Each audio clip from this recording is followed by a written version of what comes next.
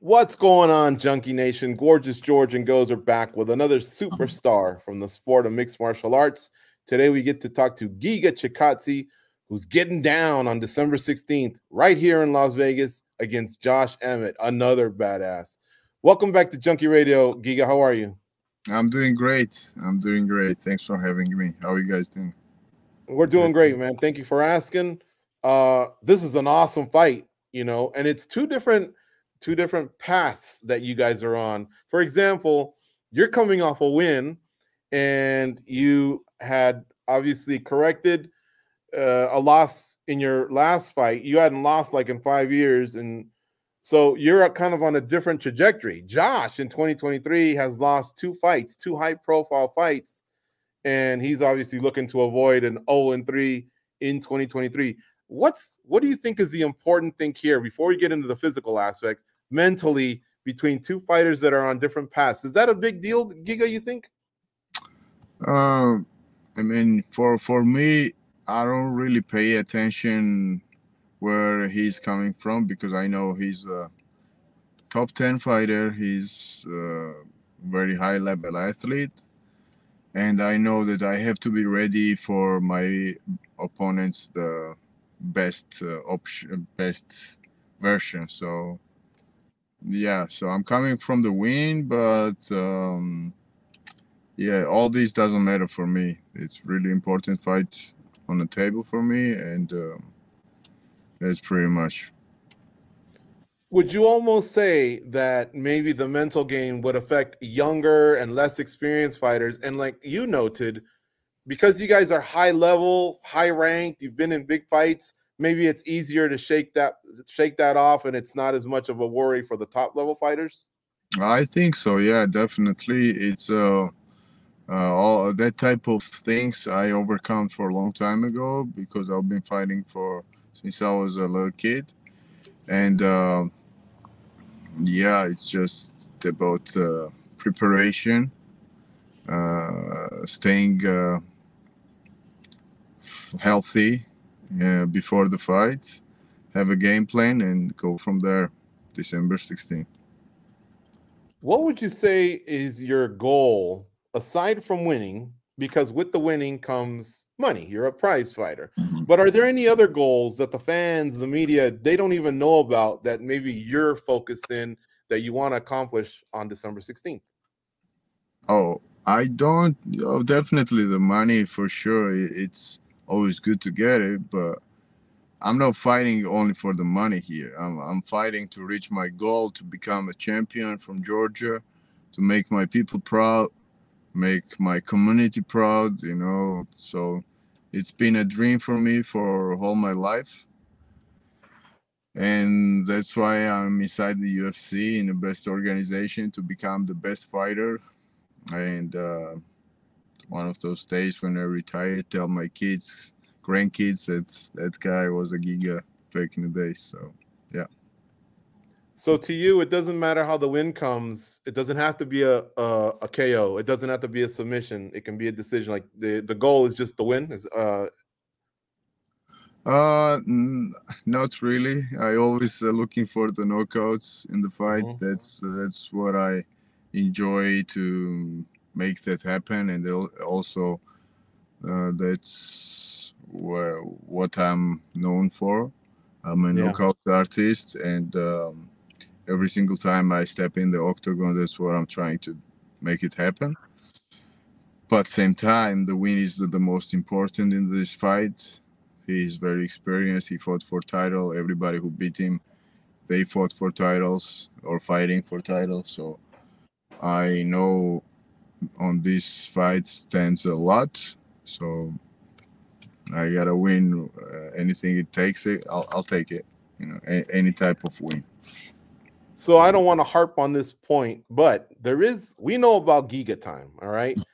And for example, those 3 fights that you had before Cater, I mean, you were destructive, and there's like this big emphasis, there's this big oomph, when you win like that, and it seems to carry momentum. It charges you up the rankings and stuff. So I wanted to ask you, I know it's never it's never a bad thing to win by decision. But for someone like you that can be so destructive, is there ever like a letdown because it went to a decision versus an emphatic finish? That happened once to me when I fought Omar Morales, because I knocked him down in the third round, well, like right before, a minute before or a minute and a half before.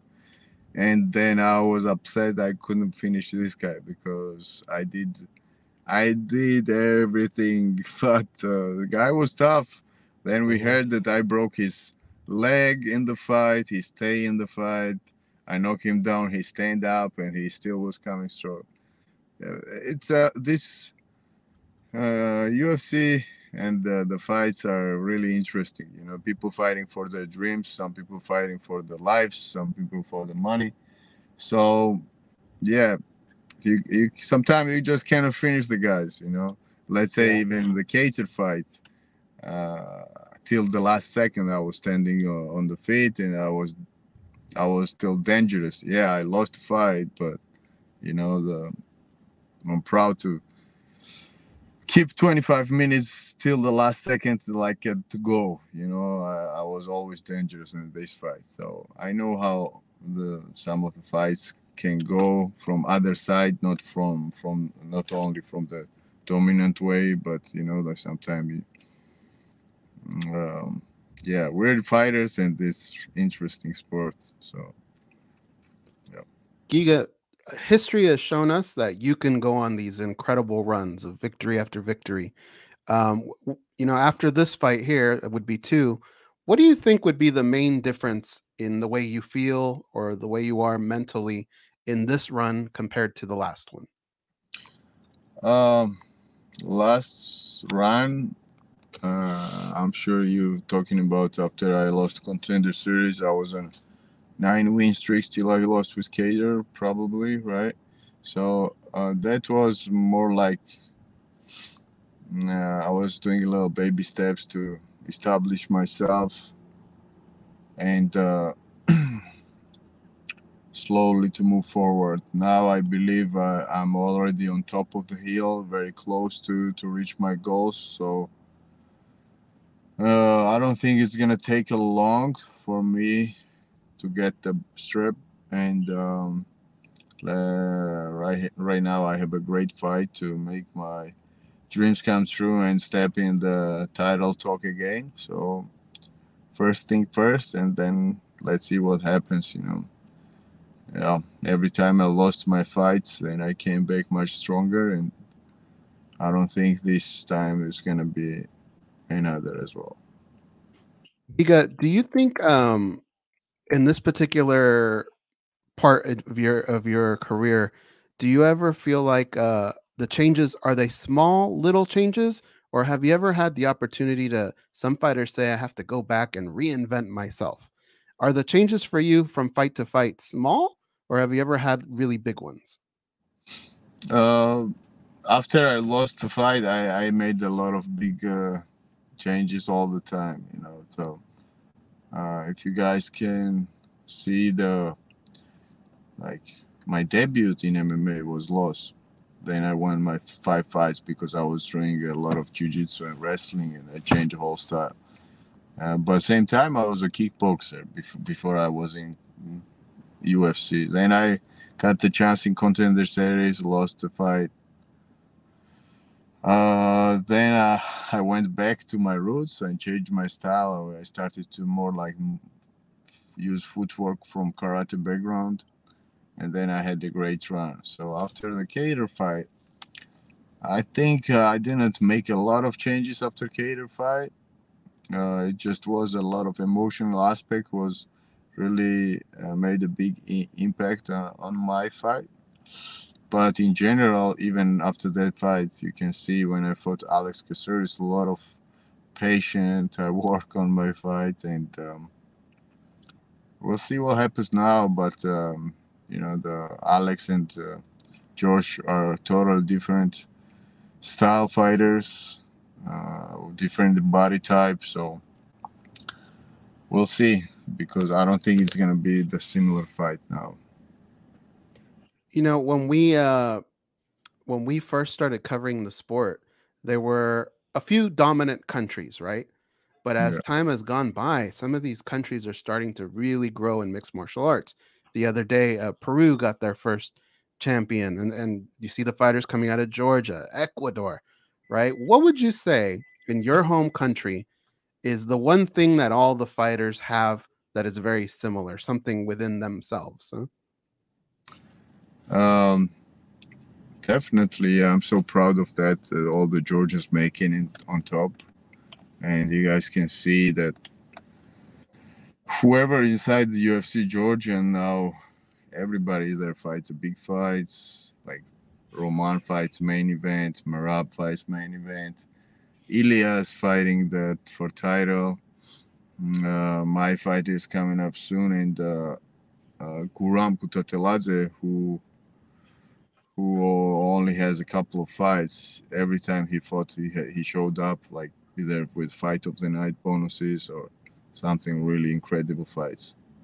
I'm really proud of all of us, honestly, because we all have this experience of the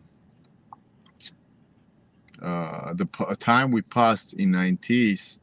You know, this gave us a different mindset, different motivation. Anything is possible as a human being if you dream and if you work hard. And all of us, we've done with the very, very hard work. So one thing we have a similar is like we're not quitters. You know, when we have a dream, we work hard, we deserve it, and then we get it. Is it friendly? Is it a friendly rivalry between the Georgia fighters to see who can be the first champion or anything like that? I mean, that's definitely a lot of good challenge. You know, like it's you can call it challenge, but in reality, it's not a challenge. We just want someone to have a first champion, and we all want to be a champion. You know, nobody wants to be like just number 2 guy inside UFC or in the life, right? We're trying to be the best what we can be. So yeah, a little bit. There's nothing like serious about it, but Yeah. definitely we want to be our best. Did you ever see when Brandon Moreno won the title? Did you ever see Yair Rodriguez's reaction? Fellow Mexican. He was in the front row. He was going nuts when Brandon won it. Did you ever see that? Of course, yeah. So yeah. Is that kind of how you would feel towards a fellow Georgian? Like, is it that kind of support that you have for each other? I guess? For sure, of course, man. It's a dream. Looks Georgia's such a small country. Of course, if we have a chance like to get a title fight and or champion to become, that's a huge. You know, besides me being the athlete, I'm still a Georgian guy from the one of the 3.5 million people. You know, so yeah. What would it be like? Yep. If you won a title and go back to Georgia, what would the reception be like? Does it reach presidential levels, like something like that? Oh, for sure. For sure. I already hang out with the premier minister, prime minister, president, all those guys. Yeah, of course. And imagine how we bring it the titles, like the belt there. It's going to be the line of the people of thousands and thousands of people just to come and see and touch the belt, you know. It's like crazy. Is MMA the most popular sport, or is there soccer or anything else that's maybe just as or more popular? Soccer's been always the most popular sport, and COVID time, we broke everything. So we were the best sports athletes. I became the athlete of the year at the time in 2021. So definitely a lot. And then we got a new star in a soccer. His name is Kvaratskhelia, the kid who plays in Italy, one of the team. And then he took over again. So soccer, I believe, one of the either soccer and MMA, we're running the things. Very cool. Lastly, we're probably a year late in congratulating you here, but the Forrest Griffin Community Award that you won in 2022, what has that meant to you in the past year? I know on that night you spoke and you told us, right? But since then, it's been some time, and I'm sure others have heard of it. Many people are proud, but can you give us maybe any reactions you've had from either your country, your family and friends, what it meant to them, and or just what it feels like, you know, a year later, I guess? Yeah, it's that's such a feeling that, you know, I got this trust from UFC just to give me that type of award, standing on a Hall of Fame ceremony with Khabib and DC and Cobb. Yeah. That's these names, man, are the legends of the sport forever. And me standing there, giving in a speech, it worth it all the work I've done in my life, you know. And yeah, till today, I walk differently today. You know, I wake up differently because I know that even what I've done already in the sports, I'm really proud with that. And one of the main thing I've done is that day, bro. The last year, July. That was like something that really changed a lot in my life as a human being, as an athlete, and as everything. Right. Well, congratulations. That's tremendous. And you know, by coincidence, Forrest Griffin's also from Georgia. Okay. What?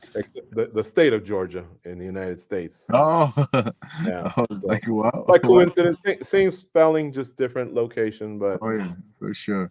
Yeah, that's funny that when we came, anybody from Georgia, when we were traveling and coming in US, if we would say that, oh, I'm from Georgia, everyone would think that, oh, why do you have such accents? You don't sound like Atlanta guy. But nowadays, after we as fighters becoming in a big on top, now they recognize our flag. Now people know that there is a Georgia, you know, the country, tough people. So I'm really proud with all this happening. yeah. All right, man. Well, listen, thanks for making time for us here. I know these are critical days. These are probably the hard sparring days as you prepare for December 16th. Huge fight versus Josh Emmett. So thank you so much for squeezing us in your heavy schedule. Always great to talk to you and see you. And the best of luck with the rest of your camp, your weight cut, and of course on December 16th at UFC 296. Thank you very much.